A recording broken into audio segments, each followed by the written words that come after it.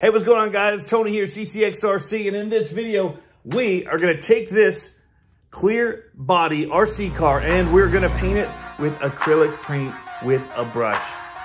Check it out.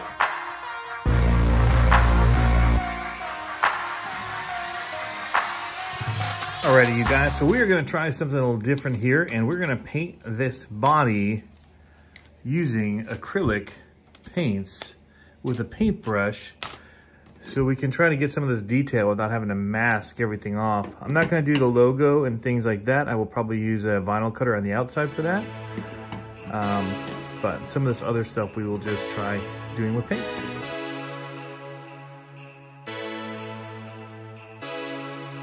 Alrighty, guys, so we have the first coats on. You can see it's very strokey. Lots of brush strokes. Not so much in the blacks. I dabbed that in to kind of fill that in and not have the brush strokes, but there's just so much ground to cover with the brown. We're going for it right now. I stopped in areas where I need to add the tan because I want to add that in first, so I don't kind of, once you get brown in there, you can't really go back. So we're gonna get the tan in, and that way if we do overlap, we'll already have a good base of the tan in place. So hopefully it won't be as destructive that way. These are different brand for this.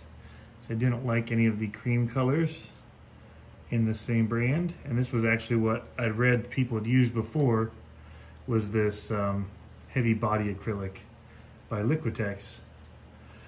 But it's kind of expensive, so I didn't really want to do that for all of the paint.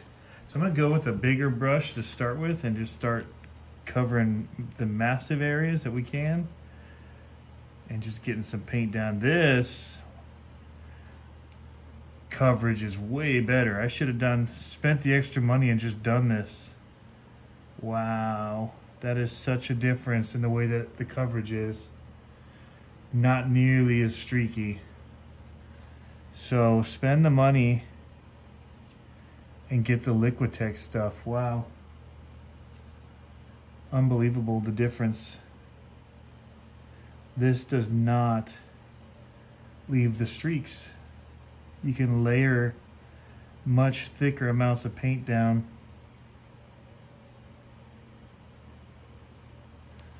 Oh, that's a game changer. All right. Next body I paint, I will do all of this brand in this heavy body. It'll just speed the process up 100 times. No joke. It's just laying it in there perfectly.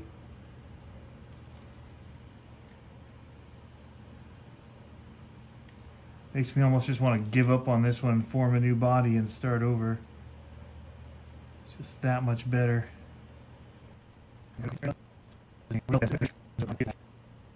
It's getting a look, that's for sure.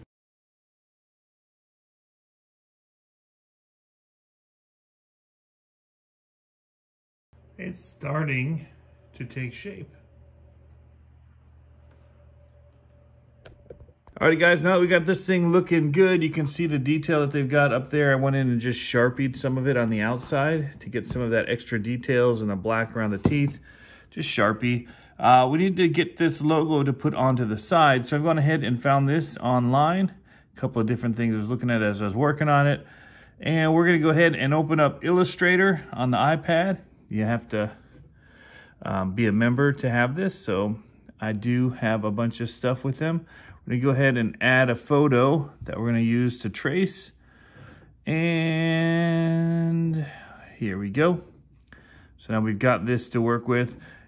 Grab up here, a little pen tool, and just start going to town. We gotta create the form for this. And then we just are gonna have to go in and get it dialed in. Working with, it is a little tedious, I will say that, but you can get it pretty dialed in. And turn our opacity down so we can see, and then just kind of fake it till we make it. Kind of the process we're gonna use to be able to go in and work on making stickers with our Cricut. All right, so here is our finished product. I went and did the insides as well. but they're all separate pieces that I've just gone ahead and just created doing that same opacity and all that. Good to go there. So we're gonna export this. I'm just gonna do it as a JPEG is fine, and get it to our save image. There we go. Now we're gonna open up the Cricut Suite and go to our canvas. So I've already got them here in my canvas, but just quickly show you the process. Just hit upload, and we're gonna select it from our library. Here's our TAS. And then we have to just go in and have it remove section. So we'll hold, we don't want this. We don't want this white spot here. So you just kind of have it delete these little areas. Just holding your finger down lets you get the crosshairs line up just right. So now it's just gonna cut out the black and all the different lines around it. And so we're good to go. So I actually went back into Illustrator, and after I exported it, we'll close out of here. I deleted all of these pieces, like so. And then I just added a stroke to this all the way around and made it black as well. And then we just increased that stroke to about 11. And it thickens it up. So it's gonna give us a nice background to put behind it. So I'm gonna undo this since I'm in my main one. I don't wanna ruin that file, but you can see here what it looks like when it's done. So that will allow us to do a 2-layer sticker on the side here. It actually has some like fading and all that to it between colors, like a light to dark kind of blend. We're not gonna do that. It's just a little micro monster truck. I could print it to do that, but we're not gonna bother. So in our Cricut here, we've imported both. And when I actually go to cut it, I just hide. It's saved this way as my TAS file. I'm gonna go ahead and just hide 2. We'll have it cut these, and I'll switch it. So once I hit make it won't show the other 2 that are in there. And so it'll cut this out. So that's next. Time to get cutting. So I don't have an exact match, but I think this is closer than just going straight red. So we're gonna just go with this kind of coral color. All right, so we're over here. Got everything loaded up. We're gonna say make it.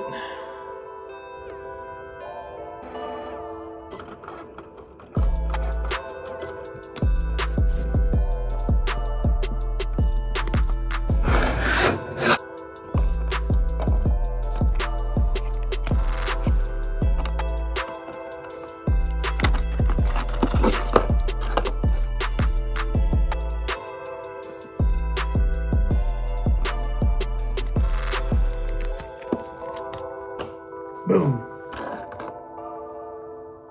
Alrighty guys, there you have it. My TAS is all done. Looking good. And yes, we did hand paint this. It is a bit chunky in there. This is definitely the better paint, that Liquitex. It went on in basically one coat. This never really got good coating on it, and I just had to dab it in there, but it will pass. We Sharpied the brown around the nose and the black around the teeth. But yeah, it was definitely an easier way to do it than try to tape it all off and rattle can it. But in fact, the main reason I didn't do rattle can was finding the right colors.